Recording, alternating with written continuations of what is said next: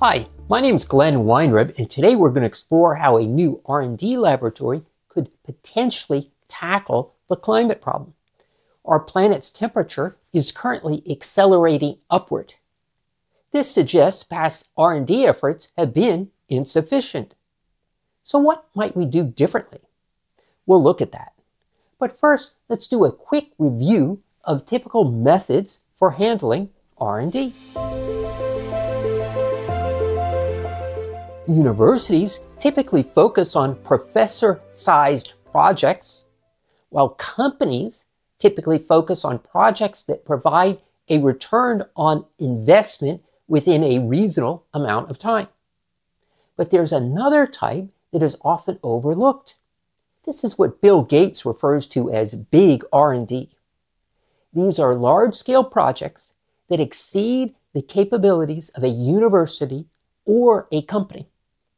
Examples include the Manhattan Project during World War II and the U.S. program that landed a man on the moon. Each started with a goal, broke the problem down into parts, and pushed forward. And each involved multiple teams and multiple organizations. In theory, the same could be done with climate. More specifically, a new laboratory could do R&D to the extent required to prevent runaway climate change. To achieve this objective, the lab could drive down the cost of 24/7 green energy to below that of fossil fuel and determine how to reflect sunlight at reasonable cost and without harm. Big R&D is often avoided by companies due to excessive risk. It is often avoided by universities due to a reliance on professor-sized projects. And it is often avoided by governments unless they are under extreme pressure. In theory, these barriers can be overcome with a unique organizational structure that coordinates multiple foundations, universities, and funding sources. Yet how might this be organized? And what would it take to get it started? Let's take a closer look. Big R&D might sound expensive. However, feasibility can often be verified with relatively little money. More specifically, one typically spends small money before medium money and medium money before big money, and only advances if technically and economically feasible. Small typically involves developing rough designs, building cost models, and writing proposals.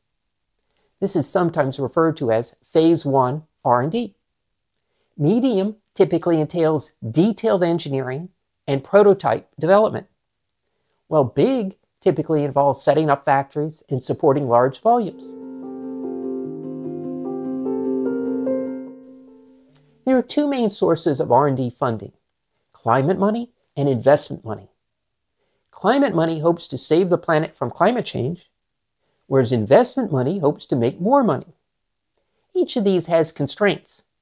For example, investment money avoids projects that are too complex, too risky, or lack consumer demand, while climate money often requires results to be shared openly to maximize climate benefit per dollar spent.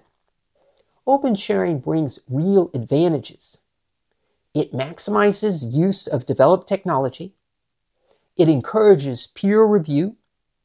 It promotes development of interconnection standards. It reduces exaggerated claims. And it lessens dependency on researchers and institutions. Typical sources of climate money include governments, foundations, and individual donors, while investment money typically comes from companies and investment funds. Companies and universities often prioritize their own financial interests over climate interests. For example, they often avoid sharing information since it can interfere with securing patents, developing proprietary products, and attracting further investment.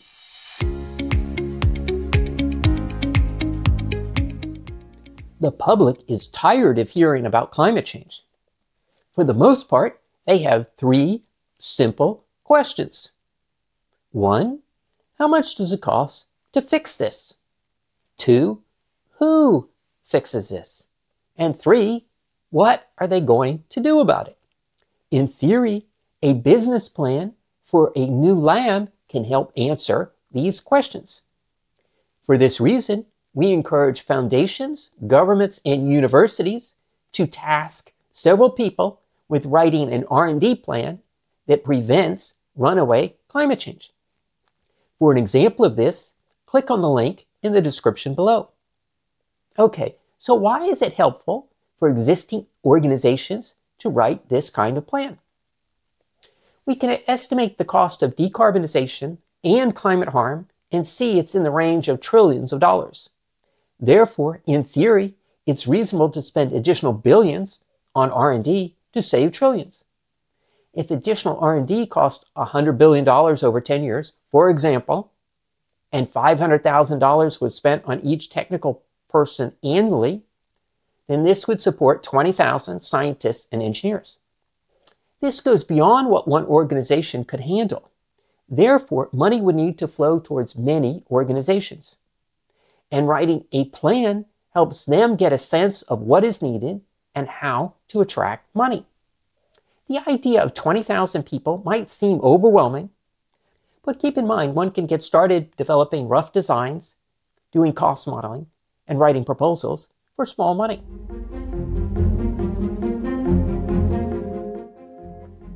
The climate problem is difficult to discuss for several reasons.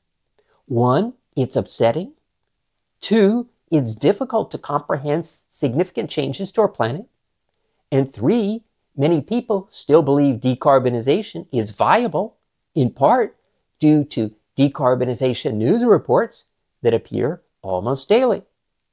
Also, a path forward does exist, and, in theory, a lab could help explain this to the public. This YouTube channel is an example of how this might be done.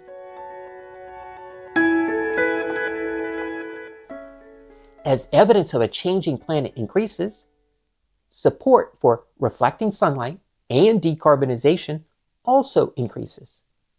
However, if and when support becomes sufficient, it's not clear we'll have enough time to act at the scale needed to avoid climate tipping points.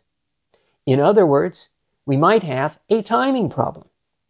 Also, if and when support is sufficient, it's not clear that people with money know what to do with it. For example, the last U.S. administration spent hundreds of billions of dollars on climate, yet these efforts had little impact on tipping points. Okay, so how might we spend money differently? Well, with reflecting sunlight, we can put lots of money in the hands of top climate people. And with decarbonization, we can focus on large R&D initiatives that involve known technologies and favorable cost models. We'll discuss this further in later videos. Okay, that's it for me, and I'll talk to y'all real soon.